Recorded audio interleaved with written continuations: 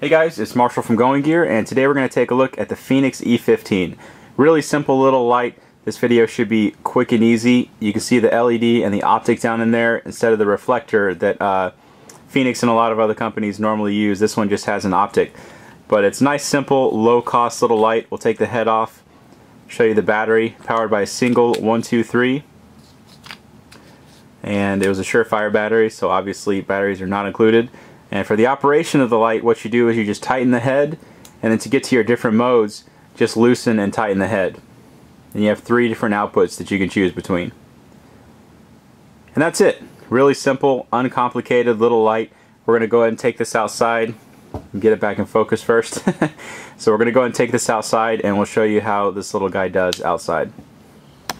Okay, we're outside with the E15. Got the big 40 mag light that I always use. So let's go ahead and try out the mag light.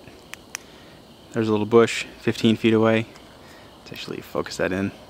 And then tree out there at 100 feet. Argo wandering around. And let's try the E15, see how it does. There you can see definitely a wider area of illumination. You can see Argo a little bit better. I'll zoom in on that. We'll switch between the different outputs. That was the highest. This is the lowest, but just to show you, it does do up close illumination just fine. And then there you go. There's your highest output. Shine around a little bit. I guess we had it actually on medium initially, but not bad for such a tiny, compact little light. Pretty impressive that it can outshine something 100 times its size. So there you go. That is the Fenix E15. If you like it, you can get it from us at goinggear.com. If you like the video, be sure to subscribe. We put out a lot of flashlight videos. And if you have any questions or comments, you can reach us in the comments or at goinggear.com.